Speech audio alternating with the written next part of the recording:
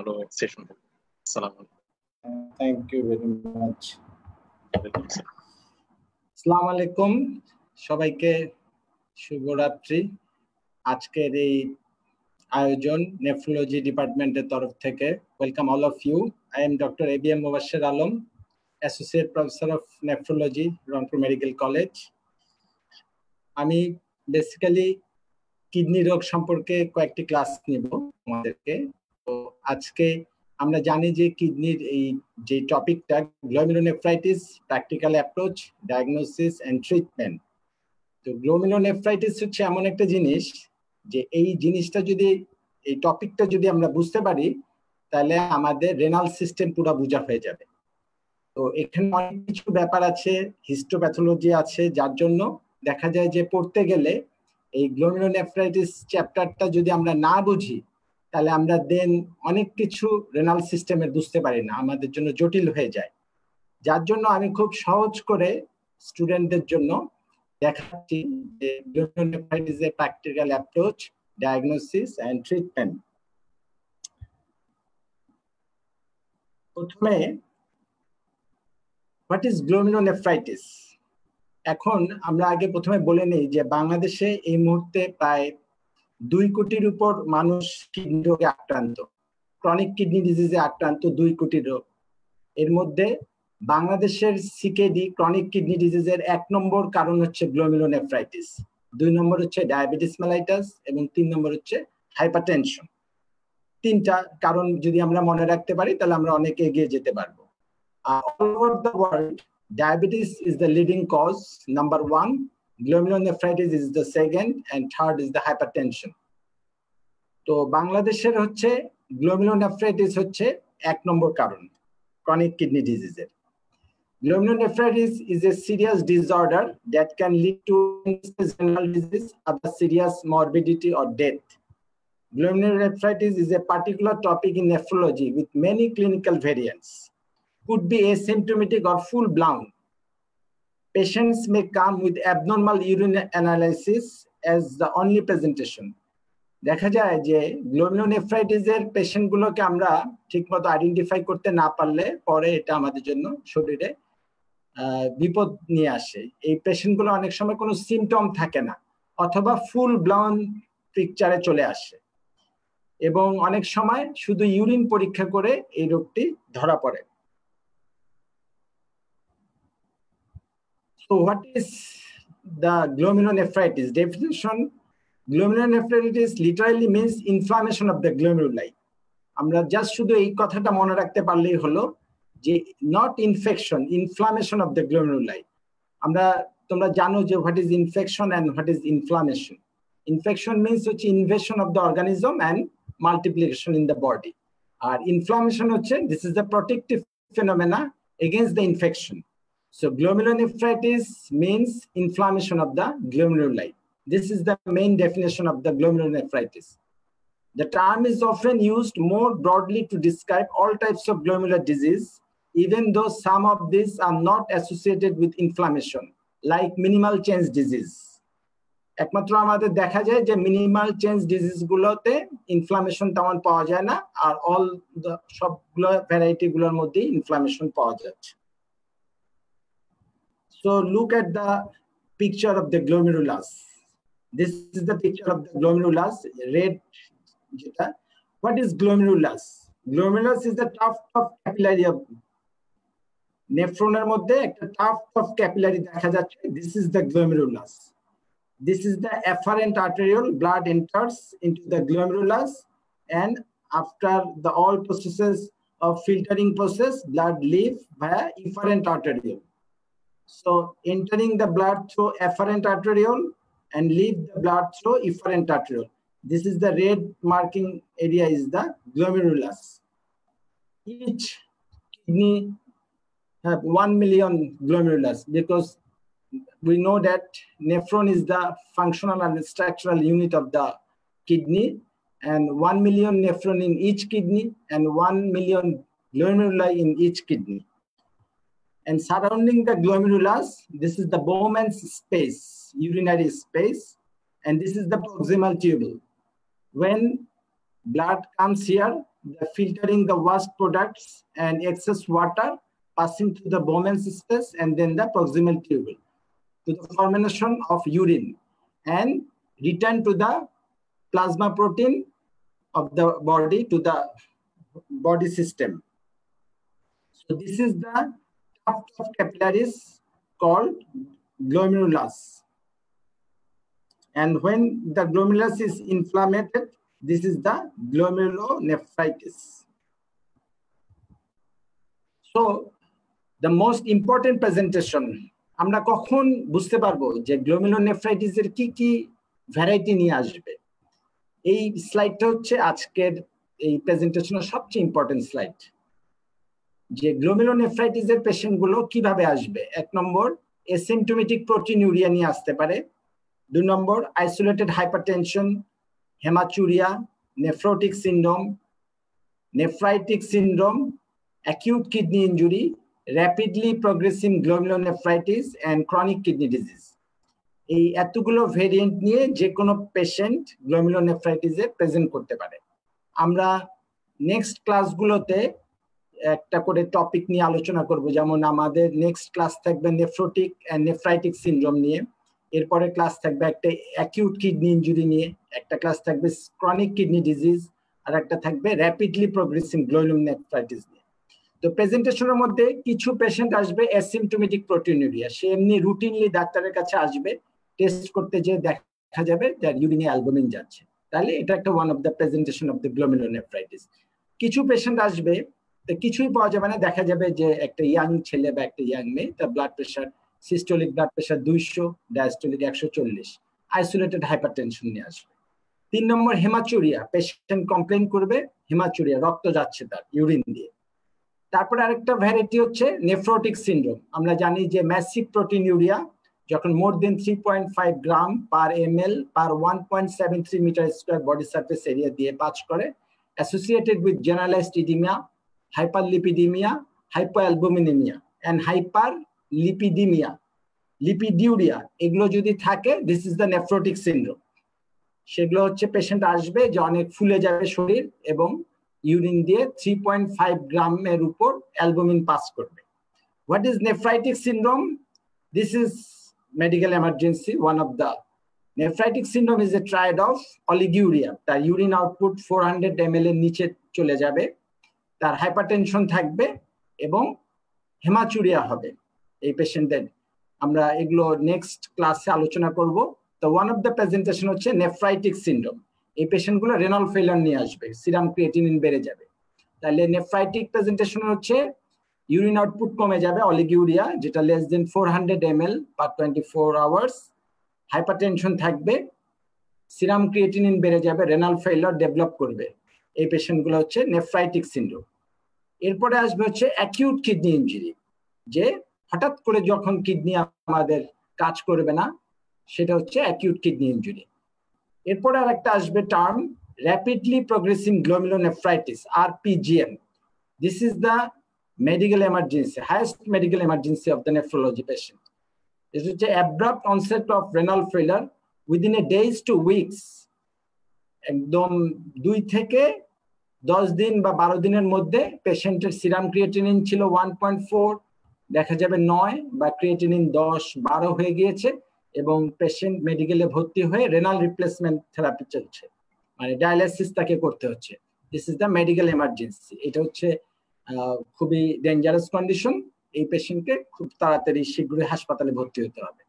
এবং লাস্ট প্রেজেন্টেশনটা হচ্ছে ক্রনিক কিডনি ডিজিজ, সেটা হচ্ছে structural or functional abnormality persisting more then 3 months. কিডনির যদি structural, functional or biochemical abnormalities, এগুলো আমরা লেটার ক্লাসগুলোতে আলোচনা করব, তাকে বলা হচ্ছে ক্রনিক কিডনি ডিজিজ। তাহলে glomerulonephritis পড়তে হলে আমরা দেখলাম যে asymptomatic proteinuria, isolated hypertension, hematuria, nephrotic, nephritic syndrome, acute kidney injury, rapidly progressing glomerulonephritis and chronic kidney disease. Last কি হবে? সে পার্মানেন্ট তার কিডনি বিকল হয়ে যাবে, ক্রনিক কিডনি ডিজিজে পরিণত হবে। এতগুলো ম্যানিফেস্টেশন নিয়ে আসতে পারে। What is the classification of glomerulonephritis? This is the histological classification. After renal biopsy, আমরা বায়োপসি নিয়ে কিছুক্ষণ পরে লেটার অন আমরা আলোচনা করব, যে হিস্টোলজি বায়োপসি করার পরে আমরা ক্লাসিফিকেশনে গ্লোমেরুলোনেফ্রাইটিস এর কিছু প্রাইমারি এবং কিছু সেকেন্ডারি কজেস। প্রাইমারি কি? One of the causes minimal change disease. Number 2, focal and segmental glomerulosclerosis. Number 3, mesangial proliferative glomerulonephritis. Mesangial proliferative glomerulonephritis mostly associated with IgA nephropathy. IgA nephropathy is the number 1 leading glomerulonephritis all over the world. It mainly happens in young people. Mesangial proliferative variety gulo maximum associated with IgA nephropathy এবং এই ভ্যারাইটিটা ওয়ার্ল্ডে সবচেয়ে বেশি। Number 4, mesangiocapillary or membranoproliferative glomerulonephritis. And number 5, membranous nephropathy. These are the 5 common variety of primary cause. What are the secondary causes of glomerulonephritis? Post-infectious glomerulonephritis. আমরা জানি যে post streptococcal infection হতে পারে, ব্যাকটেরিয়াল স্টাফাইলোকক্কাল, স্ট্রেপ্টোকক্কাল অন্য infection, তারপরে hepatitis B, hepatitis C, তারপরে syphilis, any form of infection শরীরে, influenza, যে কোনো ইনফেকশন দিয়ে পোস্ট ইনফেকশন গ্লোমেরুলোনেফ্রাইটিস হতে পারে। তারপর আরেকটা কারণ হচ্ছে ডায়াবেটিক নেফ্রোপ্যাথি, যাদের লং স্ট্যান্ডিং ডায়াবেটিস আছে তাদের এটা হতে পারে। Number 3 cause is lupus nephritis. When a cell involves kidney, this is called lupus nephritis. And number 4 is drugs such as non-steroidal anti-inflammatory drug, gold, lithium. আমরা জানি যে gold এবং লিথিয়াম এই ড্রাগগুলো সাধারণত অ্যান্টিসাইকোটিক, মানসিক রোগের ডাক্তাররা এই সমস্ত ড্রাগ ইউজ করে। পেনিসিলামাইন, এই সমস্ত ড্রাগ দিয়ে সাধারণত নেফ্রোটিক সিনড্রোম হতে পারে এবং গ্লোমেরুলোনেফ্রাইটিস হতে পারে। And another classification is according to cellular proliferation, proliferative and non-proliferative. Proliferative হচ্ছে mesangial proliferative glomerulonephritis, that means associated with IgA nephropathy, and membranoproliferative glomerulonephritis. These are the proliferative variety of glomerulonephritis. And non-proliferative is minimal change disease, focal segmental glomerulosclerosis, and membranous nephropathy. এখন আমরা জানবো যে কিছু terminology of glomerulonephritis. আমাদেরকে histology জানতে হলে হিস্টোলজিতে যখন এই প্যাটার্নগুলো বলবে, তো কতগুলো টার্ম যদি আমরা জেনে যাই তাহলে আমাদের বুঝতে সুবিধা হবে। What is focal? Focal means affecting some but not all glomeruli. This is focal. And diffuse when affecting more than 50% glomeruli. 50 ভাগের উপর যখন glomeruli involve হবে, this is diffuse. What is segmental? Affecting a portion of the glomerulus. একটা glomerulus-এর একটি portion যদি inflamed হয় সেটাকে বলা হচ্ছে segmental. What is global? Affecting all of the glomerulus. Necrotizing, the severe injury leading to an area of necrosis, usually associated with vasculitis. Vasculitis disease এবং আমরা আলোচনা করব সেটা হচ্ছে নেক্রোটাইজিং এটাকে বলে। এবং লাস্টলি সবচেয়ে ইম্পর্টেন্ট একটা টার্ম হচ্ছে ক্রিসেন্টিক। ক্রিসেন্ট হচ্ছে চাঁদের লুনার মতো structure. A crescent-shaped area of inflammatory cells responding to severe glomerular injury. আমরা কিছুক্ষণ আগে গ্লোমেরুলোনেফ্রাইটিসের ওয়ান অফ দ্য ভ্যারাইটি বলেছি, rapidly progressing glomerulonephritis. This is the medical emergency, abrupt loss of renal function within a days to weeks. এই পেশেন্টগুলো rapidly progressing গ্লোমেরুলোনেফ্রাইটিসের পেশেন্টগুলোকে যদি আমরা সঙ্গে সঙ্গে renal biopsy করি ট্রিটমেন্টের আগে, তাহলে তাদেরকে হিস্টোপ্যাথোলজিতে ক্রিসেন্ট পাওয়া যায়। This is the ক্রিসেন্টিক glomerulonephritis. So these are the common terms related to the glomerulonephritis: focal, diffuse, segmental, global, necrotizing, and crescentic. And this slide is one of the most important slides for learning of glomerulonephritis. What are the important sites of glomerular injury? আমরা জানি যে glomerular যে filtration barrier আছে সেখানে তিন রকম sell থাকে। এটা হচ্ছে epithelial cell, This is the podocytes, epithelial cells. This is the glomerular basement membrane. This is the endothelial cell. And between the blood vessels, blood capillary, another cells is present. This is the structure of connective tissue. This is the mesangial cells. তো এই যে আমরা primary secondary variety গুলো বললাম যে গ্লোমেরুলাসের কোন কোন জায়গায় কে কে ইনভলভ করবে, সেটা হচ্ছে 3 রকম সেলকে ইনভলভ করবে। ফিল্ট্রেশন আমরা ফিজিওলজিতে পড়ে এসেছি যে গ্লোমেরুলার ফিল্ট্রেশন ব্যারিয়ারে 3টা লেয়ার থাকে। এই লেয়ারের মধ্যে এই যে বাইরের সবচেয়ে বাইরের লেয়ারটা, this is the epithelial layer, and this is the epithelial podocytes. And epithelial podocytes attached to the glomerular basement membrane. This is the food process, and this is the glomerular basement membrane. And inside, this is the lumen of the vessels, and this is the endothelial cells. তাইলে কোন কোন জায়গায় attack করবে? Immune অ্যাটাকটা করবে হচ্ছে এই epithelial, কোন গ্লোমেরুলোনেফ্রাইটিসের epithelial সেলকে করবে, কেউ কেউ গ্লোমেরুলার বেসমেন্ট মেমব্রেনকে করবে, কেউ কেউ এই এন্ডোথেলিয়াল সেলকে করবে, এবং এই ইন বিটুইন দ্য ক্যাপিলারি এখানে কিছু ব্লাড ভেসেলস আছে, সেখানে মেসেঞ্জিয়াম থাকে, mesangial sales. This is the mesangial, this is the mesangial. এইগুলোতেও immune complex deposited হবে। This is the picture here, this is the efferent আর্টেরিওল, blood enters into the glomerulus, blood leaves after filtration through efferent arteriole. This is the glomerular capillary.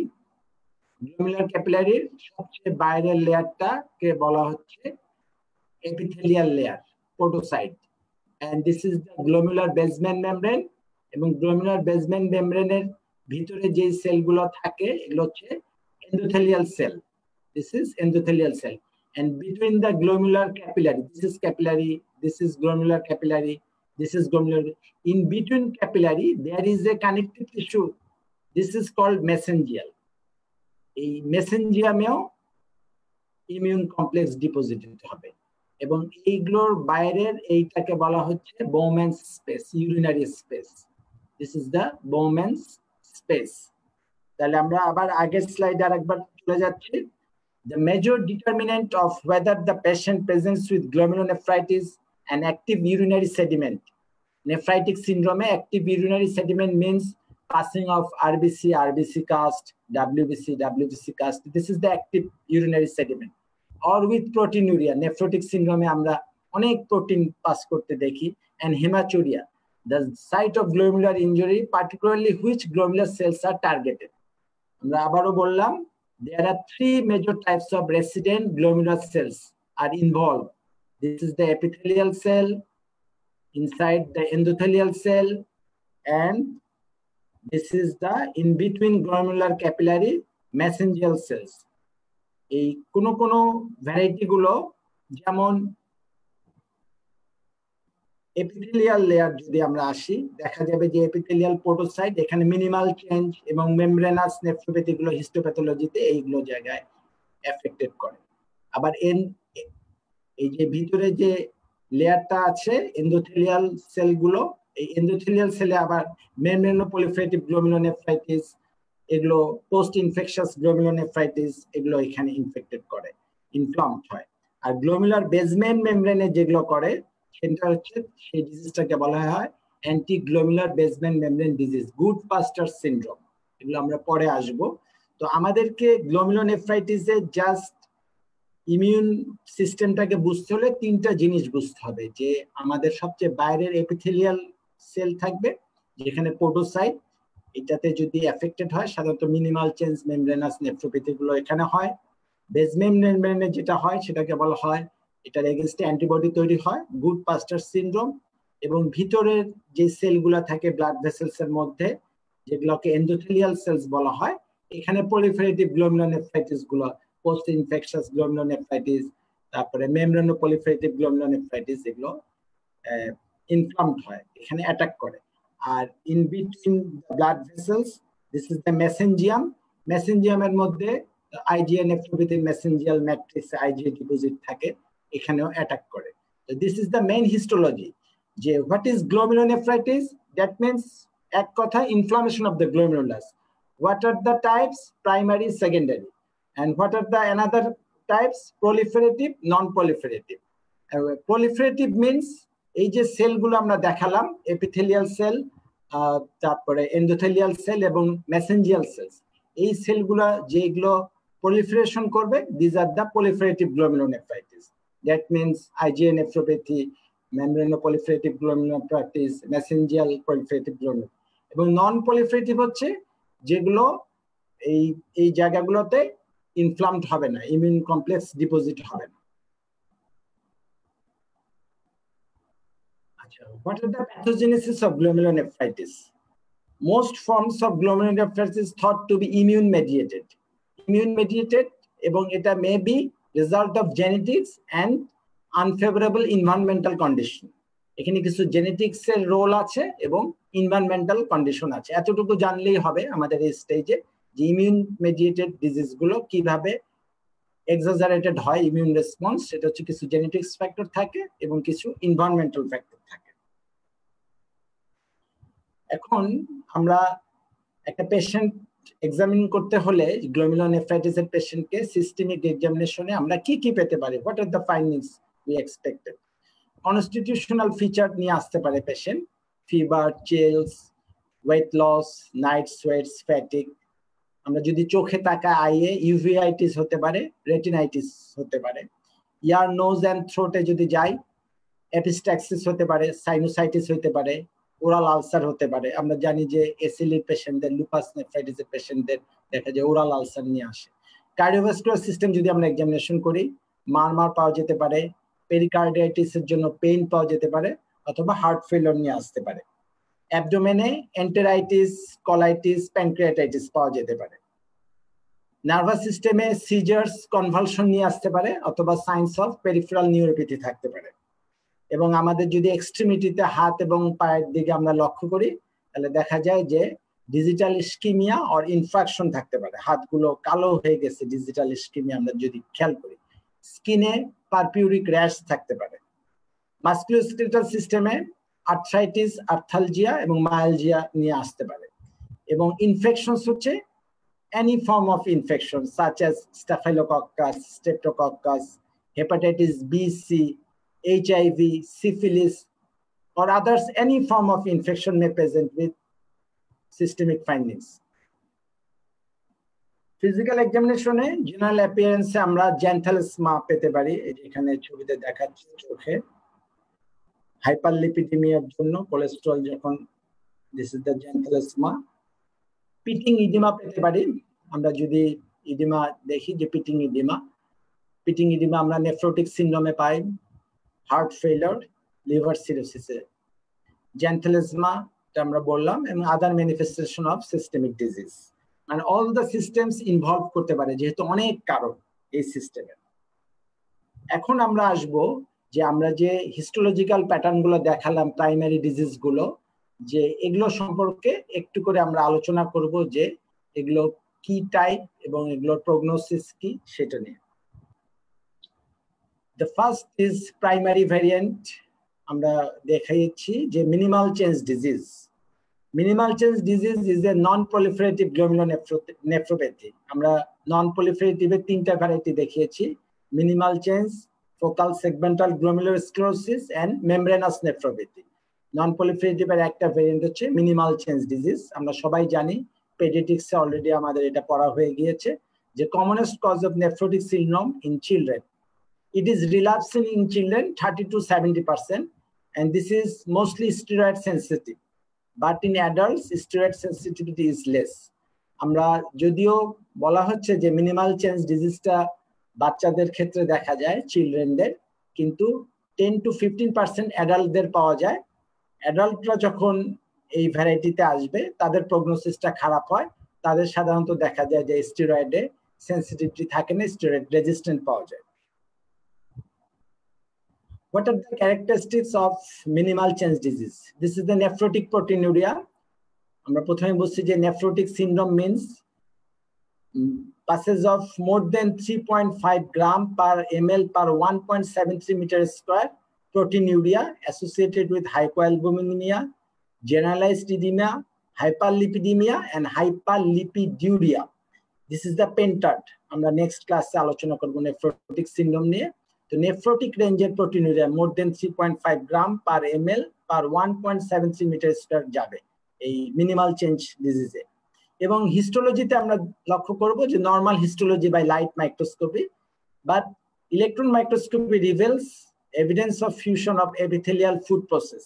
আমরা দেখিয়েছিলাম যে সবচেয়ে বাইরের লেয়ারটা হচ্ছে epithelial cell. Epithelial সেলের মধ্যে আমরা পোডোসাইট, এবং এপিথেলিয়াল পোডোসাইটটা যে জায়গায় গ্লোমেরুলার বেসমেন্ট মেমব্রেনের সাথে ফিউশন হয় ওই জায়গাটাকে বলে ফুড প্রসেস। এখানে ইমিউনোলজিক্যাল ম্যানিফেস্টেশনটা হবে ফিউশন অফ এপিথেলিয়াল ফুড প্রসেসে। এবং টিপিক্যালি এগুলো হচ্ছে মিনিমাল চেঞ্জ ডিজিজ গুলো কর্টিকোস্টেরয়েড সেনসিটিভ। এখানে যদি আমরা স্টেরয়েড দেই দেখা যায় যে বাচ্চাগুলো ম্যাক্সিমামই ভালো হয়ে যায়। এবং নো অ্যাক্টিভ ইউরিনারি সেডিমেন্টস, আমরা যদি তার রুটিন ইউরিন এক্সামিনেশন করি তাই ইউরিনারি সেডিমেন্টস বলতে আমরা বুঝিয়েছিলাম যে আরবিসি কাস্ট, ডাব্লিউবিসি কাস্ট, এগুলো হচ্ছে ইউরিনারি সেডিমেন্টস বলা হয়। যে ইউরিনারিতে দেখা যায় যে অনলি অ্যালবুমিন যাচ্ছে, কোনো অ্যাক্টিভ ইউরিনারি সেডিমেন্টস পাওয়া যায়। এবং এই ডিজিজের প্যাটার্নে কোনো হাইপারটেনশন পাওয়া যায় না, no hypertension and no renal failure. This is the only good variety of glomerulonephritis that can present without hypertension and without renal failure. The next variety is another non-proliferative glomerulonephritis is focal segmental glomerulosclerosis. This is the primary variety histological. Segmental scars in some glomeruli. Segmental sclerosis থাকবে। Segment বুঝিয়েছি যে একটা গ্লোমেরুলাসের একটা portion, সেটাকে আমরা বলেছি segment. এই সেগমেন্টের মধ্যে যদি স্কার থাকে, স্ক্লেরোসিস হয়ে যায়, স্ক্লেরোসড হয়ে যায়, তা সেটা হচ্ছে ফোকাল। ফোকাল মানে that means less than 50% glomerulus involve, এবং ওই গ্লোমেরুলাসের মধ্যে একটা পোরশন হচ্ছে সেগমেন্ট। এই জায়গায় এই ডিজিজটা ইমিউন ডিপোজিশন হয়। এখানে no acute inflammation, পোডোসাইট food process fusion seen in primary FSGS। এখানে focal segmental glomerulosclerosis সাধারণত two types, primary and secondary. তো প্রাইমারি গুলোতে সাধারণত পোডোসাইট food process fusion seen in primary FSGS। And secondary FSGS, this is the genetic familial drug induced, any types of drugs, virus induced HIV, parvovirus, cytomegalovirus, and structural যদি renal system এ যদি structural বা functional defect থাকে, এছাড়া obesity, single kidney, ectopic kidney, reduced renal mass, এগুলোতে secondary cause পাওয়া যায়। What is the treatment? Primary FSGS may be respond to high dose of glucocorticosteroid, 0.5 to 0.2 milligram per kg per day, but the response is rarely as rapid or complete as for minimal change disease. Focal segmental glomerulosclerosis সাধারণত young অ্যাডাল্টদের হয়, কিন্তু এখানে লক্ষ্য রাখতে হবে minimal change যেভাবে চিলড্রেনদের steroid sensitivity ছিল যে স্টেরয়েড দিলেই ভালো হয়ে যায়, এখানে কিন্তু অনেক হাই ডোজ লাগে, দেওয়ার পরেও কিন্তু এটা রেমিশন করা খুব কঠিন। যার জন্য এখানে অনেকগুলো ইমিউনোসাপ্রেসিভ ড্রাগ বিভিন্ন ভ্যারাইটি ব্যবহার করা হয়, যেমন such as cyclosporine, cyclophosphamide, mycophenolate mofetil, tacrolimus, sirolimus, lot of immunosuppressive drug use করা হয়। আমরা এখানে বলে রাখি যে গ্লোমেরুলোনেফ্রাইটিস এর ট্রিটমেন্টে ইমিউনোসাপ্রেসিভ ড্রাগ অনেকগুলো ইউজ করা হয়। কি কি? তার মধ্যে একটা হচ্ছে প্রথমে বললাম আমরা গ্লুকোকর্টিকোস্টেরয়েড, তারপরে হচ্ছে সাইক্লোফসফামাইড, তারপরে সাইক্লোস্পোরিন, তারপরে আমার ট্যাক্রোলিমাস, MMF যেটাকে বলা হয় মাইক্রোফিনোলয়েড মফিটিল, ইভেন সিরোলিমাস এবং মনোক্লোনাল অ্যান্টিবডি ও রিটক্সিমাবও ব্যবহার করা হয়। তো এখানে আমাদের কোশ্চেন দিতে পারে বা ডিউরিং ভাইভা টাইমে asking the question, what are the immunosuppressive drugs? Name the drugs using in the glomerulonephritis. এক একটা glomerulonephritis এর এক এক রকম ডোজ আছে এবং এক এক রকম ভ্যারাইটিতে এই ড্রাগগুলো ব্যবহার করা হয়, এবং প্রত্যেকটি ওষুধেরই অনেক পার্শ্ব প্রতিক্রিয়া থাকে, তারপরেও কিডনি, রেনাল সিস্টেম, রেনাল ফেলিয়ারে যাতে না যায় তার জন্য এই ড্রাগগুলো ইউজ করা হয়। What are the immunosuppressive drugs? glucocorticosteroid, cyclosporin, cyclophosphamide, mycophenolate mofetil, tacrolimus, sirolimus, even monoclonal antibody rituximab. Management of secondary FSGS is focused on treating the underlying cause. Infection thakle infection treat korte hobe. Jodi structural kidney te kono problem thake structural seta operation korte hobe. Eibhabe secondary cause gulo amaderke treatment korte hobe. Sathe amaderke renin angiotensin inhibitor, AC inhibitor ba ARB blocker egulo deowa hoy. The third variety is mesengiocapillary glomerulonephritis. Another name is membranoproliferative glomerulonephritis. এই ভ্যারাইটিটার দুটি নাম আছে, একটা হচ্ছে মেসেঞ্জিওক্যাপিলারি আর একভাবে বলা হয় মেমব্রেনোপ্রলিফারেটিভ glomerulonephritis. এটার সাধারণত তিনটা টাইপ আছে, জাস্ট তোমাদের এই স্টেজের নামগুলো মনে রাখতে হবে, টাইপ 1, টাইপ 2 এন্ড টাইপ 3। সাধারণত টাইপ 1 এবং টাইপ 3টা একই রকম ভ্যারাইটি এবং টাইপ 2টা বেশি ডেঞ্জারাস, যেটাকে বলা হয় ডেন্স ডিপোজিট ডিজিজ। আচ্ছা, এগুলোর কজ হচ্ছে গ্লোমেরুলোনেফ্রাইটিসের যা কজ সেরকমই cause, any infection, connective tissue disease such as rheumatoid arthritis, lupus nephritis, Sjögren syndrome, তারপরে virus infection, hepatitis B, C, syphilis, any form of infection, autoimmune disease, এগুলো যে কোনো এগুলোর কতগুলো নাম বলে দিলেই এই কজগুলো হয়ে যাবে। তার মানে মেইন হেডলাইনে কজ মনে রাখতে হলে বলতে হবে হচ্ছে ইনফেকশন ব্যাকটেরিয়াল, ভাইরাল, প্যারাসাইটিক, যা পারো ইনফেকশন গুলোর নাম বললে হবে। অটোইমিউন ডিজিজ যেগুলো আছে আমাদের শরীরে সেরকম অটোইমিউন ডিজিজ এন্ড মনোক্লোনাল গামোপ্যাথিস, এগুলো these are the cause of mesengiocapillary glomerulonephritis. Another name is membranoproliferative glomerulonephritis. These are the three types: type 1, type 2, type 3.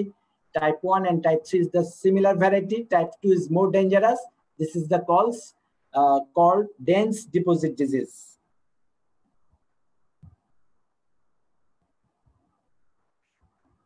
Number 4 is the membranous nephropathy. This is the one of the most common variety in adult person. এখানে thickening of the glomerular basement membrane processing to increase matrix deposition and glomerulosclerosis. আমরা যে glomerular basement মেমব্রেনে এখানে attack করে এবং sub epithelial লেয়ারকে immune complex deposit হয় membranous নেফ্রোপ্যাথিতে। আমরা জানি যে, আবারও বলি যে গ্লোমেরুলোনেফ্রাইটিসে তিনটি সেলকে এফেক্টেড করে। একটা হচ্ছে বাইরের সেলটা হচ্ছে এপিথেলিয়াল সেল, পোডোসাইট যেটাকে বলা হয়। ইন বিটুইন এখানে থাকে ভিতরে ক্যাপিলারির সাথে যে সেলগুলো, ওটাকে বলা হয় এন্ডোথেলিয়াল সেল। এবং in between capillary glomerular sell মাঝামাঝি কানেকটিভ টিস্যু সেল, সেটাকে বলা হয় mesangial sell. Epithelial cell, endothelial cell and mesangial sell এগুলো, এবং এর মাঝখানে বিটুইন এপিথেলিয়াল এন্ড এন্ডোথেলিয়াল সেলের মাঝখানে কি থাকে? একটা গ্লোমেরুলার বেসমেন্ট মেমব্রেন থাকে। এই গ্লোমেরুলার বেসমেন্ট মেমব্রেনে যদি আমরা কিডনি বায়োপসি করি হিস্টোলজিতে, মেমব্রেনাস নেফ্রোপ্যাথিতে ওখানে thickening of the glomerular basement membrane এবং সাব এপিথেলিয়াল লেয়ারে ইমিউন ডিপোজিট হয়। What are the causes? Idiopathic infection, any type of infection, commonly hepatitis B and C. Remember, the hepatitis B and C infected patient more coming in the presentation of membranous nephropathy. HIV থাকতে পারে, some cancer, carcinoma, neoplastic disease, solid tumors, lymphoma, any malignancy can happen in membranous nephropathy. তো membranous nephropathy patient যখন আসে kidney biopsy করার পরে যখন report দেয় যে মেমব্রেনাস নেফ্রোপ্যাথি, তখন কিন্তু তাকে খুব ভালো মতো তার আবারও সার্চ করতে হবে হোল সিস্টেম বডিতে, যার কোনো ম্যালিগনেন্সির ক্লু পাওয়া যায় কিনা, কোথাও কোনো ম্যালিগনেন্সি আছে কিনা, তার কোনো ইনফেকশন আছে কিনা, বিশেষত হেপাটাইটিস বি এবং সি। এবং আরো তার হিস্ট্রি নিতে হবে, রিউমাটোলজিক্যাল ডিজিজ তার আছে কিনা, such as lupus nephritis, systemic sclerosis, rheumatoid arthritis, এগুলো আমাদেরকে জানতে হবে। এছাড়া ড্রাগস এন্ড টক্সিক এজেন্ট, আমরা বলছিলাম যে কোনো ড্রাগ গুলো প্রথমে বলে নিয়েছিলাম যে ড্রাগস যেটা gold, penicillamine, NSAID, that may causes membranous nephropathy. এছাড়া sarcoidosis and adult polycystic kidney disease May come, এডিপিকেডি May come membranous nephropathy. তো মেমব্রেনাস নেফ্রোপ্যাথির আমরা বুঝতে পারলাম যে এটা অ্যাডাল্টদের হয়, অ্যাডাল্ট ভ্যারাইটি, সাধারণত 40 বছরের পরে হয় এই ডিজিজটা। এবং এটার প্রগনোসিস হচ্ছে, তোমরা জানো যে দ্য রুল অফ 3, 1/3 এটা স্ট্যাটিক থাকবে, যে অবস্থায় আছে সেভাবেই থাকবে, 1/3 ভালো হয়ে যাবে, পুরো রেমিশন স্টেজে যাবে, এবং 1/3 ক্রনিক কিডনি ডিজিজ হবে, রেনাল ফেইলিয়ার হয়ে যাবে। 1/3 এর ক্ষেত্রে কিডনি আস্তে আস্তে নষ্ট হয়ে যাবে। তাহলে 1/3 যে স্টেজে আছে রেমিশন, একটা থাকবে হচ্ছে রেমিশন ভালো হয়ে যাবে, পুরোপুরি ভালো না হলেও রেমিশন স্টেজে থাকবে, প্রোটিনিউরিয়া কমে যাবে। আর একটা স্টেজ আছে যে এটা ক্রনিক রেনাল ফেইলিয়ার হয়ে যাবে। তো রুল অফ 3 এখানে বলা হয় এই যে approximately 1/3 of patients with idiopathic membranous nephropathy undergo spontaneous remission, automatic remission এ চলে যাবে, 1/3 remain in a nephrotic state। এই অনেক 1/3 পেশেন্টের প্রোটিনুরিয়া কমানোই যাবে না, তার 3.5 গ্রাম বা 4 গ্রাম 5 গ্রাম এরকম যেতেই থাকবে। এবং যেটা খারাপ variety 1/3 develop progressing two chronic kidney disease. তো এটা হচ্ছে আমরা যে প্রাইমারি ডিজিজ গুলো নিয়ে যে আলোচনা করলাম। মিনিমাল চেঞ্জ ডিজিজ, এটার প্রগনোসিস সবচেয়ে ভালো। ফোকাল সেগমেন্টাল গ্লোমেরুলোস্ক্লেরোসিস, এটা প্রগনোসিস ভালো না, এটা আলটিমেটলি ক্রনিক কিডনি ডিজিজে চলে যায় অ্যাডাল্ট পেশেন্ট গুলো, ইয়াং পেশেন্ট যারা ফোকাল সেগমেন্টাল। 3 নম্বর ভ্যারাইটি ছিল মেসেঞ্জিও ক্যাপিলারি অথবা মেমব্রেনোপ্রলিফারেটিভ গ্লোমেরুলোনেফ্রাইটিস, এটারও প্রগনোসিস খুবই খারাপ, এটাও ক্রনিক কিডনি ডিজিজ হয়ে যায় প্রথম অবস্থায় ট্রিটমেন্ট না করতে পারলে। মেমব্রেনাস নেফ্রোপ্যাথি, এটাও প্রগনোসিস খারাপ, দেখা যাচ্ছে যে 1/3 মে go to the chronic kidney disease. এবং আরেকটা আমরা যেটা বলেছিলাম যে mesangial proliferative glomerulonephritis, not membranoproliferative, mesangial proliferative glomerulonephritis mostly associated with IgA nephropathy, hemoglobin A disease, IgA nephropathy world A 1 number glomerulonephritis, এটারও প্রগনোসিস খারাপ। এই ডিজিজ গুলো প্রলিফারেশন থাকে এবং এগুলো আস্তে আস্তে ক্রনিক কিডনি ডিজিজে রেনাল ফেইলিয়ারের দিকে চলে যায় যদি খুব তাড়াতাড়ি চিকিৎসা না করা যায়। ট্রিটমেন্ট হচ্ছে ওরকম, high dose of গ্লুকোকর্টিকোস্টেরয়েডস and সাইক্লোফসফেট May improve both the nephrotic syndrome and the long term prognosis. Treatment of secondary membranous nephropathy is directed as the underlying cause. এখন এই স্টেজে তোমাদের তো এরকম ইন্ডিভিজুয়াল ট্রিটমেন্ট প্রোটোকল মনে রাখা সম্ভব না, this is the nephrology third পার্টের ক্লাস। তোমাদেরকে জাস্ট মনে রাখতে হবে যে what are the immunosuppressive drug used in the management of glomerulonephritis. আমি আবারও বলছি, গ্লুকোকর্টিকোস্টেরয়েড, সাইক্লোফসফেমাইড, cyclosporine, অ্যাজাথায়োপ্রিন, tacrolimus, মাইক্রোফিনোনেট মফিটিল and সিরোলিমাস, even monoclonal antibody রিটুক্সিম্যাব use করা হয়। This is the IgA nephropathy. Increased mesangial matrix and cells, focal segmental nephritis in acute disease, immune deficit mesangial IgA। এবং এর যদি complement level করা যায় ব্লাডে, দেখা যায় তোমাদের ডেভিডসনের বক্সে দেখানো আছে what are the causes of হাইপোকমপ্লিমেন্টিমিয়া। Complement level C3 কিসে কমে যায়, দেখবে যে one of the cause is IgA nephropathy, post-streptococcal glomerulonephritis, lupus nephritis, এগুলো তোমাদের বক্সে আছে। তার মধ্যে এই রোগীগুলো IgA nephropathy is the most common variety in the all over the world. এখানে ইমিউন ডিপোজিট হবে মেসেঞ্জিয়ামের মধ্যে IgA, এবং এর কমপ্লিমেন্ট লেভেল কমে যাবে। ব্লাডে আমরা যদি কমপ্লিমেন্ট লেভেল পরীক্ষা করি C3 লেভেলটা করে যাবে। Pathogenesis is unknown, mucosal infections helminthitis may be involved, usually idiopathic flares triggered by upper respiratory tract infection। আমি একটা জিনিস বলে রাখি যে গ্লোমেরুলোনেফ্রাইটিসের পেশেন্টগুলো কিন্তু প্রত্যেকেই ইমিউনোসাপ্রেসিভ ড্রাগের উপর থাকে, যার জন্য তাদের ইমিউন সাপ্রেস থাকে। তো তাদের যে কোনো যদি একটা সেকেন্ডারি ইনফেকশন হয় তাহলে এই ডিজিজগুলো কিন্তু ফ্লেয়ার আপ করে, আবার আগের ভ্যারাইটিতে প্রোটিনিউরিয়া আবার আগের মতো যাওয়া শুরু করে, আবার হেমাচুরিয়া হয়, রক্ত চলে যায় ইউরিনের সাথে, এটা মনে রাখতে হবে। এছাড়া IgA nephropathy লিভার ডিজিজে হতে পারে, সিলিয়াক ডিজিজে হতে পারে। Common disease with range of presentations usually including hematuria, প্রথমেই বললাম, and hypertension. হিনোক্সনলিন purpura is an acute IgA variant common in children. আমরা পেডিয়াট্রিক্সে পড়ে এসেছি হিনোক্সনলিন purpura. হিনোক্সনলিন, that means joint pain and abdominal pain. হিনক, শনলিন, joint pain, abdominal pain. এটা যদি মনে রাখা হয় সারা জীবন মনে থাকবে আমাদের, হিনক, শনলিন, পারপুরা। এবং দেখা যাবে যে পেশেন্টটা আসবে প্রচুর পেটে ব্যথা নিয়ে, অ্যাবডোমিনাল পেইন, জয়েন্ট পেইন নিয়ে আসবে, দেখা যাবে তার পারপুরিক র্যাশ আছে এবং ইভেন তার পার রেক্টাল ব্লিডিং হচ্ছে, হেমাচুরিয়া হচ্ছে। সাধারণত বাচ্চাদের ক্ষেত্রে হয় হিনক, শনলিন, পারপুরা। এবং what are the difference between IgA nephropathy and হিনক, শনলিন, purpura? IgA nephropathy is the mainly involvement of the disease in kidney, renal system disease, but হিনক, শনলিন, purpura is a systemic disease. Systemic joint involvement করবে, GIT involvement করবে। কাজেই this is হিনক, শনলিন, purpura is the children variety হয় এবং এটা হচ্ছে systemic disease, R IgA nephropathy only involved in the kidney. আমরা প্রথমেই আরেকটা ভ্যারাইটি বলেছিলাম প্রেজেন্টেশনে, সবচেয়ে মেডিকেল এমার্জেন্সি নেফ্রোলজিতে যদি বলা হয়, this is the rapidly progressing glomerulonephritis, abrupt loss of kidney function within a days to weeks.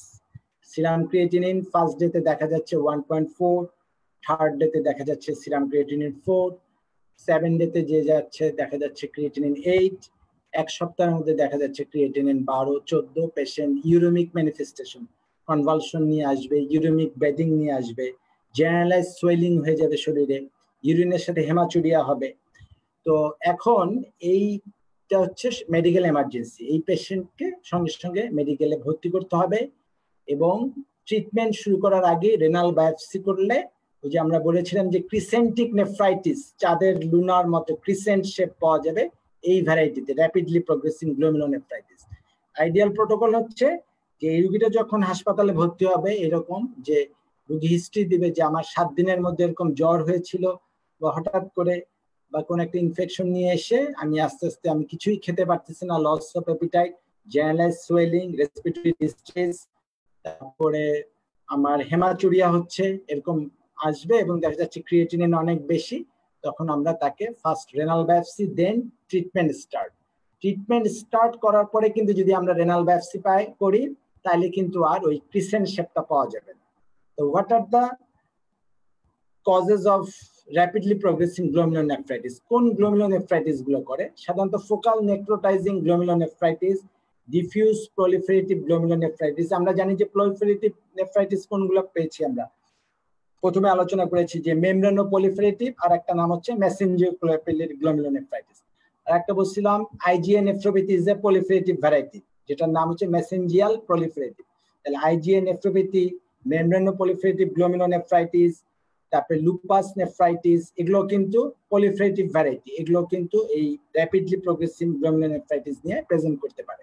আমরা দেখা যায় যে আগে তার বায়োপসি করে পেয়েছিলাম IgA nephropathy, এই পেশেন্টটা কিন্তু র্যাপিডলি খারাপ হয়ে যেতে পারে। তখন আবার যদি রিবায়োপসি করি, দেখা যাচ্ছে যে ক্রিসেন্ট পাওয়া যাচ্ছে, দিস ইজ দ্য ক্রিসেন্টিক নেফ্রাইটিস। এবং সবচেয়ে খারাপ ভ্যারাইটি হচ্ছে অ্যান্টিগ্লোমেরুলার বেসমেন্ট মেমব্রেন ডিজিজ। আমরা প্রথমেই বলেছিলাম যে বেসমেন্ট মেমব্রেনের এগেইনস্টে যে অ্যান্টিবডিটা তৈরি হয়, সেই ডিজিজটার নাম হচ্ছে গুড পাস্টার সিনড্রোম। সেখানে দেখা যায় যে স্মল ভেসেল ভাস্কুলাইটিস হয় in the lungs and kidney. এই রোগীগুলো হিমোপটাইসিস নিয়ে আসবে, লাং ইনভলভমেন্ট হবে, হিমোপটাইসিস, হেমাচুরিয়া নিয়ে আসবে এবং রেনাল ফেলার নিয়ে আসবে। This is the অ্যান্টিগ্লোমেরুলার basement membrane disease. সাধারণত কোলাজেন টাইপ 4 একটা বেসমেন্ট মেমব্রেনে আছে, এটার এগেইনস্টে এই অ্যান্টিবডিটা তৈরি হয় এবং ইনভলভমেন্ট করে। This is the called good পাস্টার syndrome.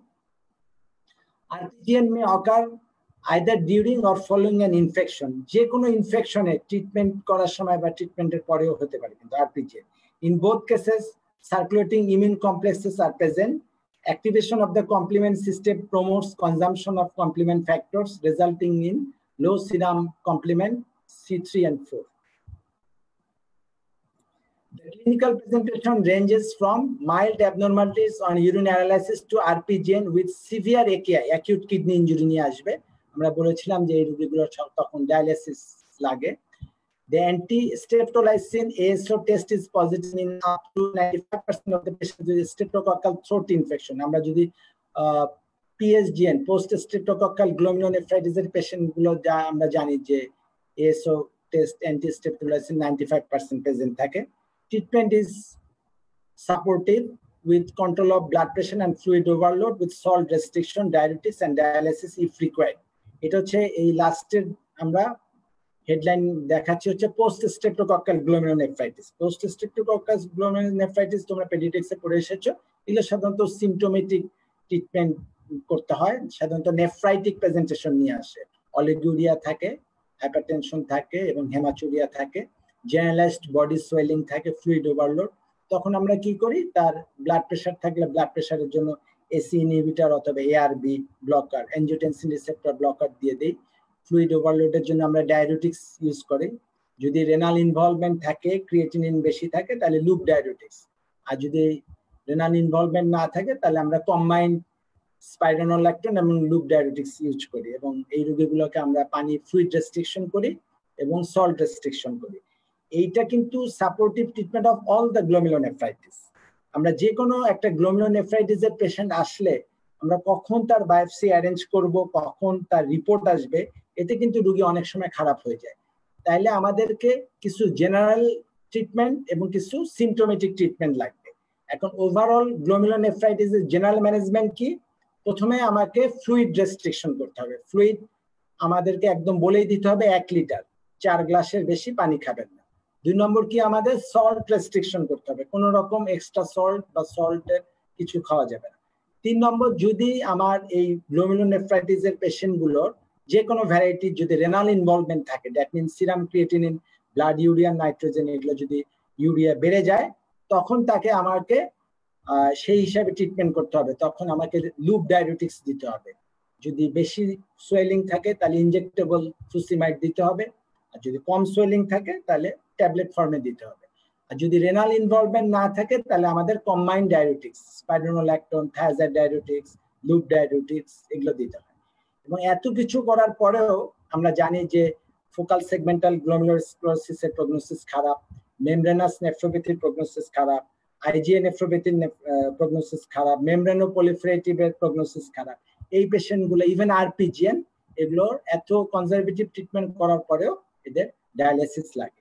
এবং এই পেশেন্টগুলোর ডায়ালিসিস করতে থাকে এবং তার আগে যদি পারা যায় হিস্টোপ্যাথোলজির জন্য আমরা রেনাল বায়োপসি করে ফেলি। এবং বায়োপসি আসলে যার যেরকম ডিজিজ সেই রকম ইমিউনোসাপ্রেসিভ প্রোটোকল, এক একটা ডিজিজের এক এক রকম ভ্যারাইটির ইমিউনোসাপ্রেসিভ ড্রাগ গুলো ব্যবহার করতে হয়, যেটা আমরা আবারও বলেছিলাম, গ্লুকোকর্টিকোস্টেরয়েড, cyclosporine, cyclophosphamide, tacrolimus, অ্যাজাথায়োপ্রিন, সিরোলিমাস, even monoclonal antibody, রিটুক্সিম্যাব।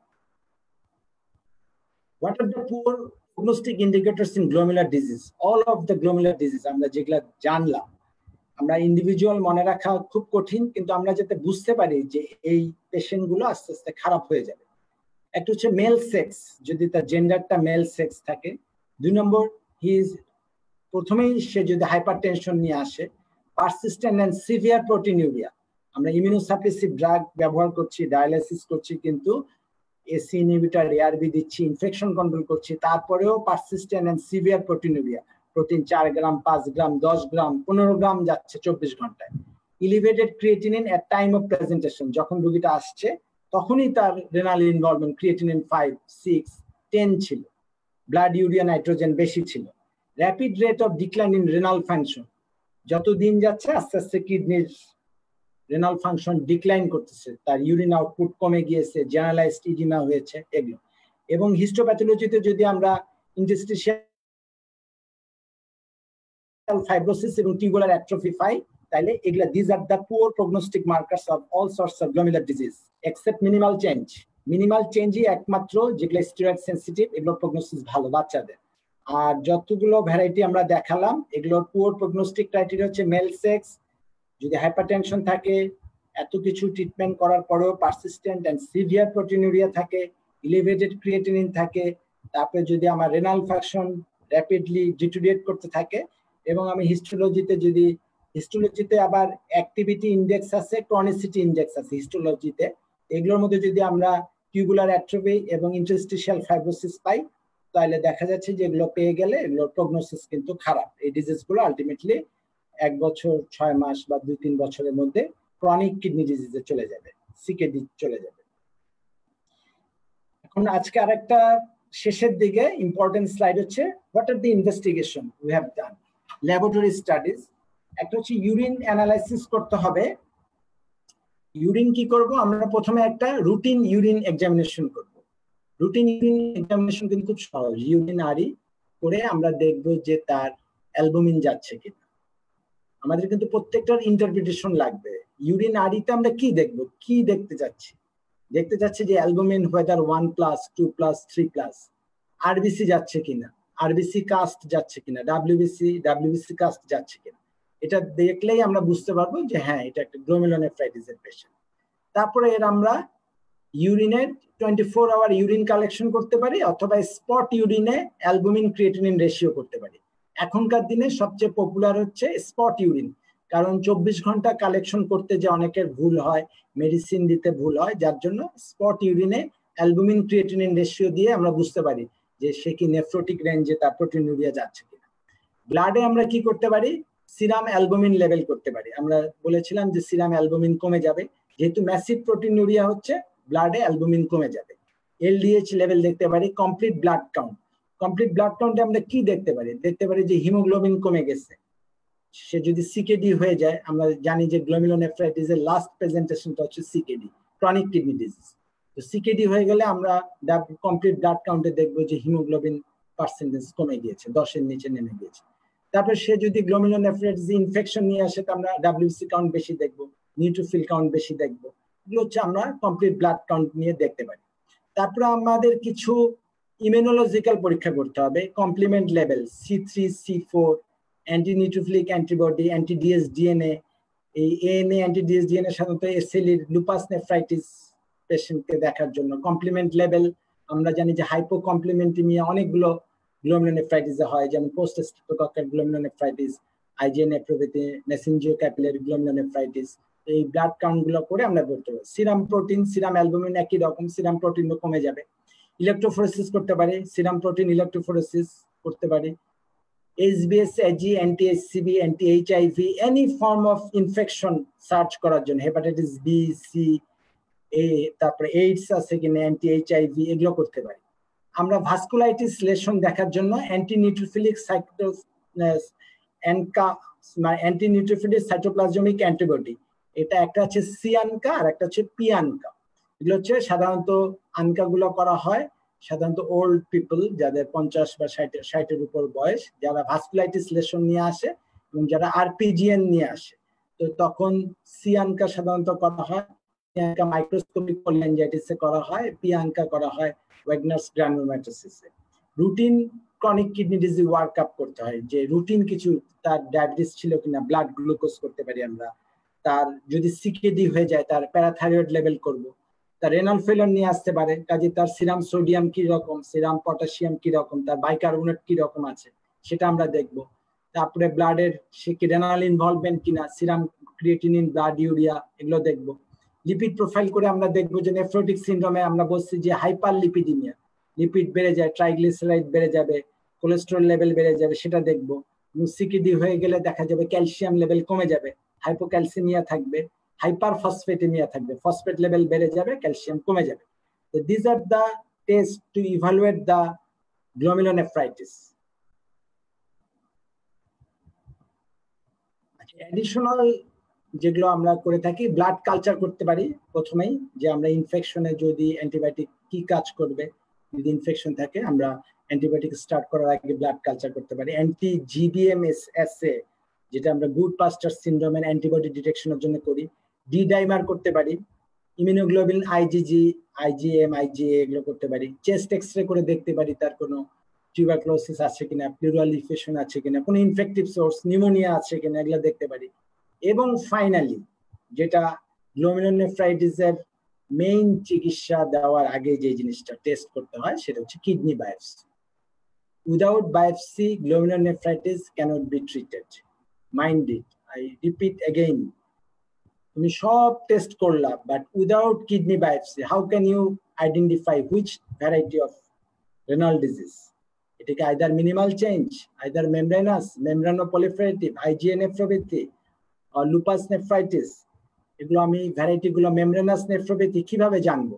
এগুলো জানতে হলে আমাকে কিডনি বায়োপসি করতে হবে, রেনাল বায়োপসি।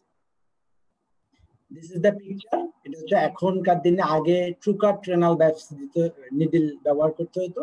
সেই ট্রুকাট বায়োপসি নিডল দিলে হয়তো কি হেমাচুরিয়া হতো এবং রুগীর দেখা যেত যে 4 দিন 5 দিন অনেকেরই হাসপাতালে স্টে করতে হতো। কিন্তু এখন খুবই ইজি, এখন গান নিডল বায়োপসি আছে, গান শট আছে না, আমরা স্টেন গান গুলি যেভাবে করে গান বায়োপসি নিডল, জাস্ট ট্রিগারিং গান বায়োপসি নিডল দিয়ে, এটা ওয়ার্ল্ডের ম্যাক্সিমাম জায়গায় আউটডোর বেসিসে হয়। যদিও আমরা বায়োপসি করে 1 দিন বা 12 ঘন্টা পেশেন্টকে রেখে দিই হাসপাতালে এবং হিস্টোলজিটা পাঠিয়ে দিই হিস্টোপ্যাথোলজিস্টের কাছে, তারপর 7 দিনের মধ্যে রিপোর্টটা পাই। This is the picture of normal glomerulus. Electron microscopy যদি আমরা দেখি, ইলেকট্রন মাইক্রোস্কোপিতে দেখা যাচ্ছে যে এইটা হচ্ছে glomerular filtration বেলিয়ার, glomerular basement membrane, ভিতরে সেলগুলা এন্ডোথেলিয়াল সেল, এই যে epithelial cell, this is the podocyte, and this is the mesengium, mesengial, এখানে মেসেঞ্জার কানেক্টিভ টিস্যু, এখানে মেসেঞ্জিয়াল, এগুলো জায়গায় ইনভলভমেন্ট হয় সেটার একটা চিত্র দেখানো হলো। What are the indication of renal biopsy? এটা পরীক্ষায় খুবই ধরবে, ইন্ডিকেশন এবং কন্ট্রা ইন্ডিকেশন, কারণ গ্লোমেরুলোনেফ্রাইটিস ডিফাইন করতে হলে রেনাল বায়োপসি লাগবে। Indication: acute kidney injury, unexplained cause. Acute kidney ইনজুরিকে কিন্তু আমরা হঠাৎ কিডনি ধরো ডায়রিয়া হয়ে, ভমিটিং হয়ে, বার্ন হয়ে, বা রোড ট্রাফিক অ্যাক্সিডেন্ট হয়ে ম্যাসিভ ব্লাড লস হলো, অথবা হার্ট ফেইলিয়ারের পেশেন্টের অ্যাকিউট কিডনি হলো, লিভার সিরোসিস থেকে অ্যাকিউট কিডনি ইনজুরি হলো, অথবা ড্রাগস ওষুধ খেয়ে হলো, তাদের ক্ষেত্রে কিন্তু আমি রেনাল বায়োপসি করব না। আমি তাদের করব যাদের acute kidney injury unknown aetiology, যে অ্যাকিউট কিডনি ইনজুরি কেন হলো হিস্ট্রি নিতে হবে। তার হার্ট ফেইলিয়ার নাই, লিভার ফেইলিয়ার নাই, সে কোনো ড্রাগ খায় নাই, তার কোনো বমি হয় নাই, তার কোনো ডায়রিয়া হয় নাই, তার কোনো বার্নের হিস্ট্রি নাই, সে কোনো রকম হিস্ট্রি দিচ্ছে না, তখন দেখা যাচ্ছে যে তার ক্রিয়েটিনিন কমতেছে না এবং কিডনি সাইজ ঠিক আছে। সেই সমস্ত অ্যাকিউট কিডনি ইনজুরির পেশেন্টকে আমি রেনাল বায়োপসি করে to find out the aetiology. এবং chronic kidney disease of uncertain aetiology, chronic kidney ডিজিজকে সাধারণত করা হয় না। আমি যদি জানি যে ডায়াবেটিস থেকে তার ক্রনিক কিডনি ডিজিজ হয়েছে, তাহলে আমরা আর সেটা বায়োপসি করব না। কিন্তু দেখা যাচ্ছে যে ক্রনিক কিডনি ডিজিজ গ্লোমেরুলোনেফ্রাইটিস এর লাস্ট ভেরিয়েন্টটি, যেটা সিকেডি হয়ে গেছে কিন্তু কিডনি সাইজ এখনো ঠিক আছে। আমরা জানি যে কিডনির সাইজ হচ্ছে 9 to 11 সেন্টিমিটার, তো এভারেজ। তো আমরা সাধারণত বায়োপসি যদি কিডনি সাইজ 8 সেন্টিমিটারের নিচে কমে যায় তাহলে আর বায়োপসি করি না, কারণ এই সমস্ত পেশেন্টের বায়োপসি করলে ব্লিডিং হতে পারে, হেমাচুরিয়া হতে পারে, যার জন্য ক্রনিক কিডনি ডিজিজ হয়েছে কিন্তু কিডনি সাইজ এখনো কমে যায়নি, 9 থেকে 10 বা 11 সেন্টিমিটার মধ্যে আছে, এই সমস্ত পেশেন্টকে আমরা বায়োপসি করবো। তাহলে acute kidney injury of unknown aetiology and chronic kidney disease of unknown aetiology, এগুলোকে আমরা করতে পারি। তারপরে করতে পারি হচ্ছে নেফ্রোটিক সিনড্রোম।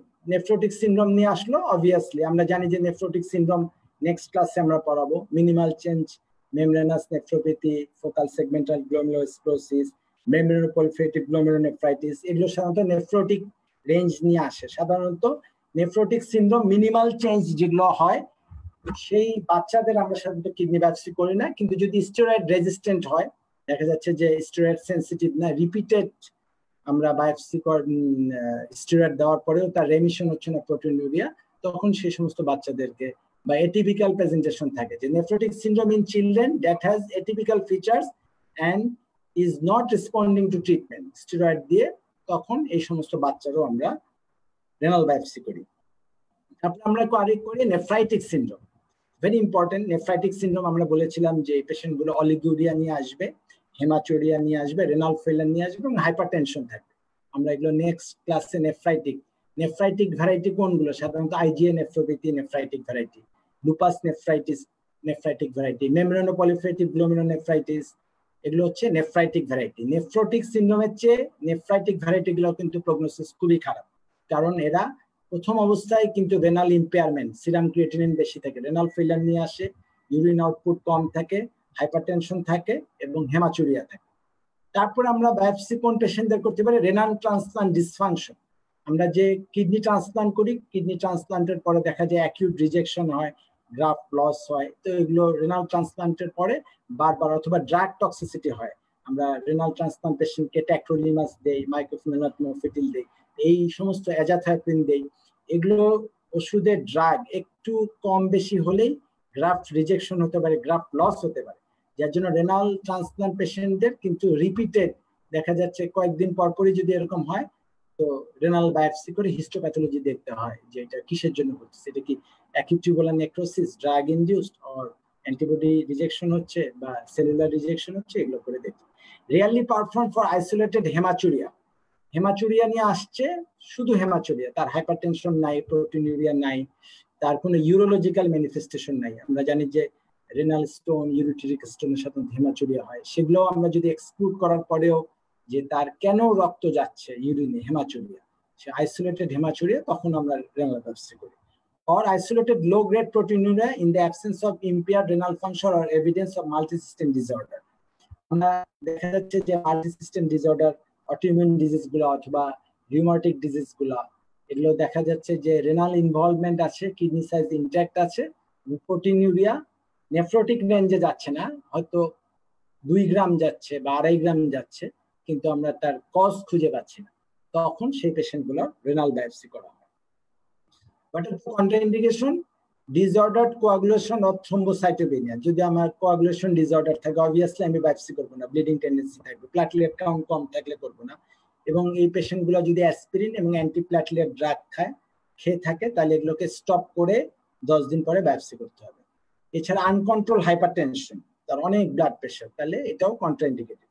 কিডনি সাইজ যদি ছোট হয়ে যায়, আমি বলেছিলাম যে 8 সেন্টিমিটারের নিচে যদি যায়, তাহলে আমরা তাকে বায়োপসি করা হয় না। এবং সলিটারি কিডনি, যদি এক্সেপ্ট ট্রান্সপ্লান্ট কিডনি, ট্রান্সপ্লান্টে তো একটাই কিডনি থাকে, সেটা বায়োপসি করা হয়, কিন্তু এমনি যদি সুস্থ লোকের সলিটারি একটা কিডনি থাকে, তাহলে কিন্তু বায়োপসি করা হয় না সাধারণত। What are the complications of renal biopsy? These are the pain usually mild. এখনকার দিনে গাইন বায়োপসি নিডলের পরে সাধারণত কমপ্লিকেশন তেমন নাই বললেই চলে। তারপরে পেইন হতে পারে, ব্লিডিং, হেমাচুরিয়া হতে পারে, ব্লিডিং অ্যারাউন্ড দ্য কিডনি, সাধারণত হেমাটোমা হতে পারে কিডনির আশেপাশে। অনেক সময় ফিস্টুলা ডেভেলপ করে, আর্টেরিওভেনাস ফিস্টুলা, ওই জায়গাটায় আমার গান বায়োপসি নিডল যদি আমি ভালো মতো, এটা আল্ট্রাসোনোগ্রাম গাইডেড করা হয়, আল্ট্রাসোনোগ্রাম দেখে তারপর করা হয়। এগুলো হচ্ছে কমপ্লিকেশন। তো আমাদের আজকের যেটা গ্লোমেরুলোনেফ্রাইটিস এর আমরা কি জানলাম যে glomerulonephritis is the leading cause of chronic kidney disease, permanent kidney বিকল হওয়ার 1 নম্বর কারণ বাংলাদেশে, and all over the world is second cause. What is glomerulonephritis? This is the inflammation of the glomerulus. What are the types of glomerulonephritis? According to histological type, primary হচ্ছে minimal change, membranoproliferative, mesangial proliferative glomerulonephritis, membranous nephropathy, এগুলো হচ্ছে primary. Secondary আমরা বললাম diabetes mellitus, lupus nephritis, drugs, তারপরে নিউপ্লাস্টিক disease, এগুলো হচ্ছে secondary variety, post-streptococcal. আচ্ছা, তারপরে আমরা যে প্রলিফারেটিভ, নন প্রলিফারেটিভ, সেটা হচ্ছে যে প্রলিফারেটিভ হচ্ছে যেগুলো হচ্ছে মেমব্রানোপ্রলিফারেটিভ, মেসেঞ্জিয়াল প্রলিফারেটিভ, আইজিএন নেফ্রোপ্যাথি, এগুলো হচ্ছে প্রলিফারেটিভ ভ্যারাইটি। নন প্রলিফারেটিভ 3টা আমরা দেখালাম, মিনিমাল চেঞ্জ ডিজিজ যেটা বাচ্চাদের হয়, বড়দের হয় মেমব্রানাস নেফ্রোপ্যাথি, এবং অ্যাডাল্টদের হয় হচ্ছে ফোকাল সেগমেন্টাল গ্লোমেরুলোস্ক্লেরোসিস। সবচেয়ে বড় পয়েন্ট হচ্ছে যে কোন কোন জায়গায় ইমিউনোলজিটা এখানে স্ট্রাইক করে, ইমিউন কমপ্লেক্স গুলো। একটা হচ্ছে এপিথেলিয়াল লেয়ার, যেটাকে প্রোটোসাইট বলা হচ্ছে, লুমেনের ভিতরে সেল গুলাকে বলা হচ্ছে এন্ডোথেলিয়াল সেল, কিছু কিছু in between the capillary mesangial sell থাকে যেটা কানেকটিভ টিস্যু, এগুলো জায়গায় ইনভলভ করে, এবং গ্লোমেরুলার বেসমেন্ট মেমব্রেনকে যখন ইনভলভ করে সেটা হচ্ছে গুড পাস্টার সিনড্রোম, অ্যান্টি-জিবিএম ডিজিজ, এগুলো জায়গায় ইমিউন কমপ্লেক্স গুলো ডিপোজিটেড হয়। এবং আরেকটা জিনিস আমরা শিখতে পারলাম যে এটার প্রেজেন্টেশনটা খুবই ইম্পর্টেন্ট। গ্লোমেরুলোনেফ্রাইটিসের কি নিয়ে আসবে? প্রথমে আমরা বললাম যে কোনো সিমটম থাকবে না, অ্যাসিম্পটোমেটিক প্রোটিনুরিয়া নিয়ে আসতে পারে, আইসোলেটেড হাইপারটেনশন, হেমাচুরিয়া নিয়ে আসতে পারে, নেফ্রোটিক সিনড্রোম নিয়ে আসতে পারে, নেফ্রাইটিক সিনড্রোম নিয়ে আসতে পারে, অ্যাকিউট কিডনি ইনজুরি নিয়ে আসতে পারে, র্যাপিডলি প্রোগ্রেসিং গ্লোমেরুলোনেফ্রাইটিস নিয়ে আসতে পারে, এবং ফাইনালি সে ক্রনিক কিডনি ডিজিজ নিয়ে আসতে পারে। এগুলোর ওভারঅল ট্রিটমেন্ট হচ্ছে আমাকে জেনারেল ম্যানেজমেন্ট করতে হবে এবং স্পেশাল ম্যানেজমেন্ট। জেনারেল ম্যানেজমেন্টে আমি আবারও বললাম যে ফ্লুইড প্রথমে রেস্ট্রিকশন করতে হবে, যদি ফ্লুইড ওভারলোড থাকে 1 litre per day, salt restriction করতে হবে, যদি রেনাল ইম্পেয়ারমেন্ট থাকে ফ্রুটস রেস্ট্রিকশন করতে হবে, যদি সোয়েলিং থাকে লুপ ডায়ুরেটিক্স দিতে হবে, যদি রেনাল ফাংশন ভালো থাকে তাহলে combined diuretics, spironolactone, thiazide diuretics, loop diuretics এগুলো ইউজ করা যেতে পারে। ব্লাড প্রেশার বেশি থাকলে antihypertensive drug, preferably angiotensin receptor blocker, এটা দিতে হবে। এবং অ্যাকর্ডিং টু কিডনি বায়োপসি আমরা বায়োপসি করতে পাঠাবো, টেস্ট করার পরে বায়োপসির হিস্টোপ্যাথোলজির উপর ইমিউনোসাপ্রেসিভ ড্রাগগুলো ব্যবহার করব, যেটা গ্লুকোকর্টিকোস্টেরয়েড, সাইক্লোফসফেমাইড, cyclosporine, মাইক্রোফিনোলেট, মোফিটিল, tacrolimus, even monoclonal antibody, রিটুক্সিম্যাব আমরা ব্যবহার করি। তো এগুলো হচ্ছে আমাদের আজকের লাস্টে হচ্ছে রেনাল বায়োপসি কিভাবে করা হয়, কোথায় করা হয়, এগুলোর ইন্ডিকেশন কি, কন্ট্রাইন্ডিকেশন কি। These are the lecture of glomerulonephritis. আমার মনে হয় তোমরা কিছুটা হলেও জানতে পেরেছো। তো ইনশাআল্লাহ আমরা নেক্সট ক্লাসে এই গ্লোমেরুলোনেফ্রাইটিসের যে প্রেজেন্টেশনের দুটো ইম্পর্টেন্ট, একটা হচ্ছে নেফ্রোটিক সিনড্রোম আর একটা হচ্ছে নেফ্রাইটিস, এইটা নিয়ে আমরা নেক্সট ক্লাসে আলোচনা করব। Thank you for your patience hearing.